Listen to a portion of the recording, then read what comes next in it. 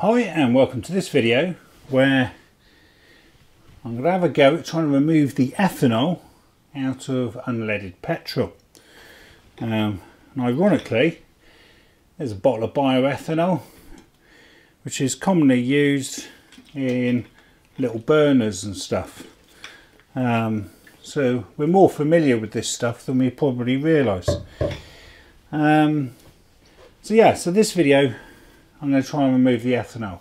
I wasn't overly aware of ethanol in unleaded fuel until it was mentioned to me that E10 is coming at the end of the year, and that would be 10% ethanol. So I then find out that 5% ethanol is already in the fuel, but it's going to be going to 10%, and apparently there is some concern over that higher percentage. So anyway, so that's what this video will be about. So I've done a little bit of investigating, basic investigating, and from what I've found, it sort of started back with MTBE, which was methyl tertiary butyl ether, and it was added to fuel to act like an oxygenator. And what that did was it gave it cleaner combustion. And with a cleaner combustion, you would end up with cleaner or lower emissions at the exhaust. So it reduced the CO2, which is obviously what everything's about today, is reducing the CO2. And it also replaced the lead, which also had the role of being an anti-knocking agent. So that was how we got onto MTBE. Now, there was an issue with MTBE. It started to be found in the water supplies. So again, there was another health concern over that. So then they needed to replace MTBE with something else. Now, since ethanol was already in fuel as a bit of an octane booster, I believe, it was just a case of increasing the percentage that was going into the fuel. So ethanol was seen to be a safer alternative to MTBE, and hence we have ethanol in the fuel. So ethanol is a renewable biofuel made from biomass, and food grain is often used because it's high in sugar and starch, and that's ideal with the yeast to create the fermentation to create ethanol. So, and most modern cars can actually run on it no problem at all. They say that cars after the year 2000 should be actually fine with E10. They're running on E5 now anyway, and because of the more modern computerized systems on them, they can adjust and monitor and correct as necessary with that extra 5%, taking it to 10% ethanol that will be in unleaded fuel at the end of the year. Now, there is some issues obviously with older cars prior to the year 2000, especially those with carburetors, where you may need to have the jets adjusted and things like that. So that is one of the concerns. And obviously ethanol also has another sort of property, which is it is attracted to water. So one of the differences between older cars and newer cars is newer cars tend to have more of a closed off fuel system, thereby preventing vapour going out into the atmosphere, and at the same time that prevents the atmosphere going into the fuel tank. Whereas an older car might be completely vented to the outside. Now, when that happens, the ethanol that's in the fuel, and obviously if they increase the ethanol to more, once it becomes the atmosphere, the water in the atmosphere gets into the tank, it can actually sort of attract to the ethanol, and the two of them together, once they become heavier, and will then drop out of the fuel and then sink to the bottom of the fuel tank. And this is where some of the issues then arise.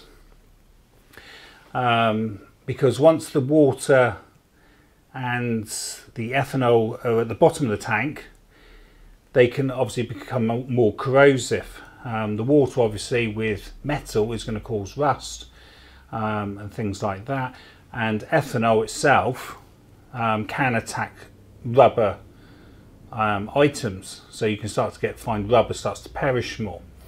Now the other thing is also that once the ethanol and the water are drawn into the fuel system, that can also cause some issues with overheating, because the mixture is then leaner, and so you're actually going to end up with a combustion which is hotter, so the valve seats in theory could become damaged due to that extra heat. Now this is often noticed with garden machinery, because we fill up our fuel tanks in the lawnmowers and stuff and often leave them over winter, and then what happens is obviously the ethanol attracts the moisture out of the air, and then come the summer when we want to start them, the water and ethanol have mixed, drop to the bottom through phase separation, and then they go through to the lawnmower, to your carburettor, and you start to get these sort of spluttering where the engine's actually sort of trying to run on water as well.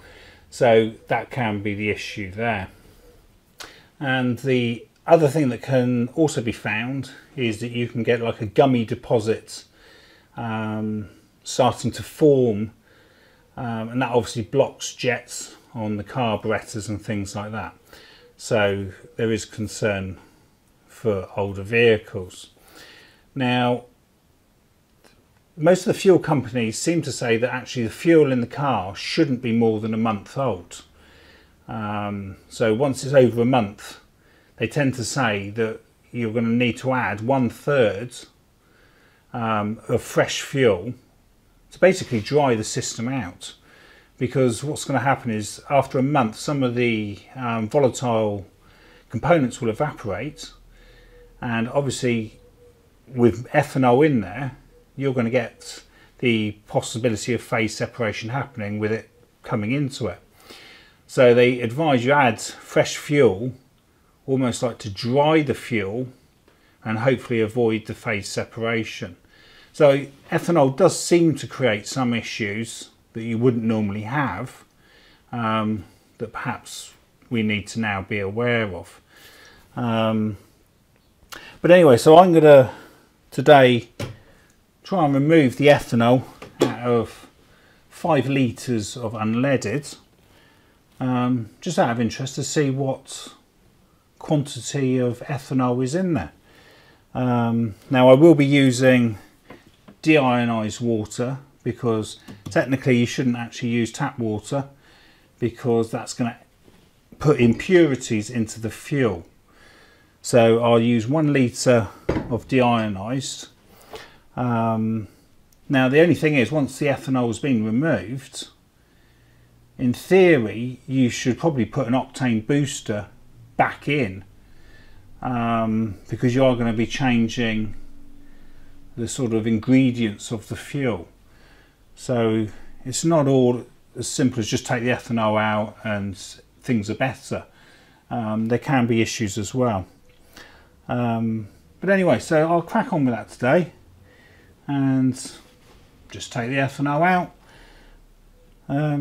just out of interest. And thank you for watching, and hopefully you'll find this of interest. So on to the task of removing the ethanol using water to cause phase separation. Ideally you'd do this outside and give some consideration to eye and fire protection. So with the fire extinguisher close at hand and some eye protection and face protection, I'm going to measure 5 litres of unleaded petrol.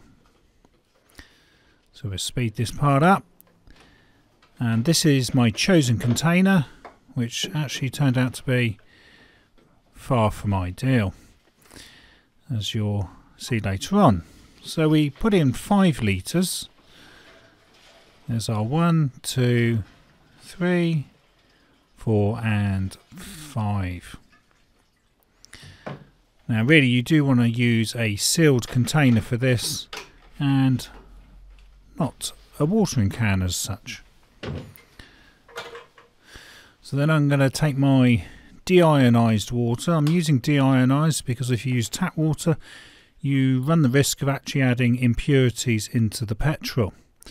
So I'm just adding a little bit of food colouring so that we can see this a little bit easier once it's actually mixed in with the petrol. So I'm now going to decant the petrol into a bigger container for shaking. Now this is where things do start to leak a little bit. So like I say, these containers I thought would have been quite ideal, but sadly not.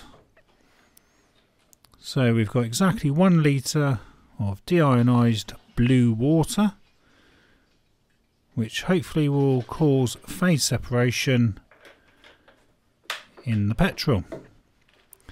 So we'll put the lid on and we'll shake it and put petrol everywhere. Not good. So yeah, quite a bit of petrol there. Definitely not a safe process, this, not in that container. You really want to be outside if you do this. So hopefully I'm demonstrating the dangers of playing with petrol here. Now I'm going to use 2 demijohns. They only hold 5 litres each, so that's a little bit of a problem because I need to do 6 litres. And demijohns are definitely not ideal either. They're ideal for the camera so you can actually see the blue water, but for playing with petrol they're far from ideal. So we've got our mixture in there now and we've sort of separated it into two equal amounts, and I'm going to give these another shake with hopefully the petrol not going everywhere. Again, the problem with demijohns is if you were to drop one, that could be quite disastrous, especially with petrol going everywhere. Right, so we're going to give it a good shake now. So at least it didn't leak everywhere, which was something. And we do the same again for this one. And then what we're going to do is leave them to stand for a while. Ideally you'd probably do this overnight, but it doesn't actually take long for the separation to occur, and it seems to have settled down now, so I'm going to conclude after a few hours that I'm ready to process this. So now the tricky task of sucking the ethanol and water out from the bottom. Now I could have turned the demijohns upside down and then tried to tap the blue water off with the ethanol in it, but again I had a bit of a fear there that if I turned them upside down it leaked. We're going to have petrol everywhere.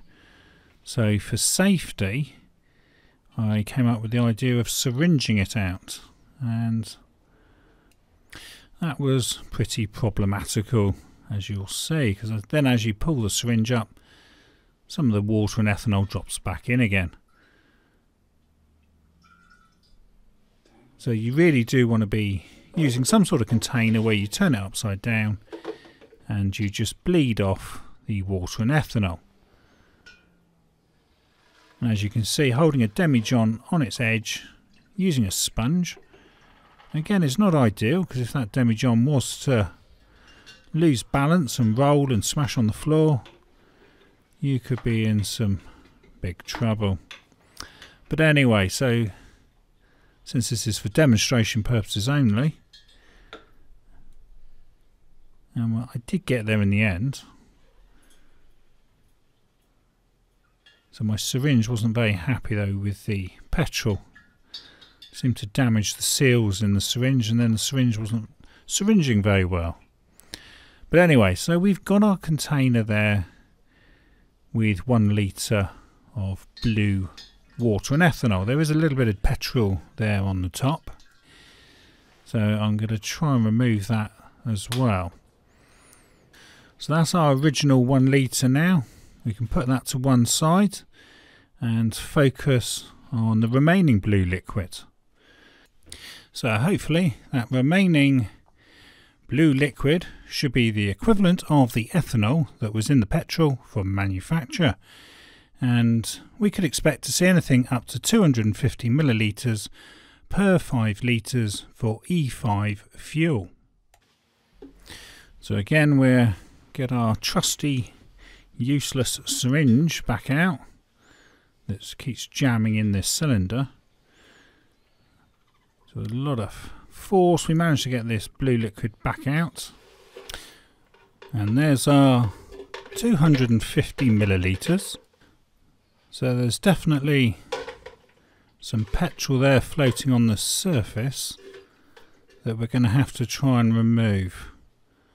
So I'll try and carefully pour that petrol off without getting the blue in there as well. So it's a lot of playing around with petrol really. So you do really need a separatory funnel for this. But then saying that, they're extremely expensive and they're also made of glass. So again, you've got the danger of breaking them.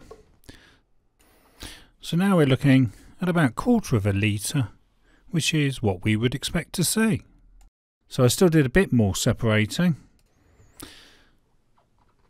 So as I emptied the petrol out of these demijohns, there was a little bit of blue water and ethanol mix still left. So then I'm gradually trying to return all the unleaded petrol back to the container. So I'm just left with that blue mixture. So this is the last of it. It's actually very tricky to actually separate, as you can see. So we'll put our litre back in now. So this should be a lot more accurate.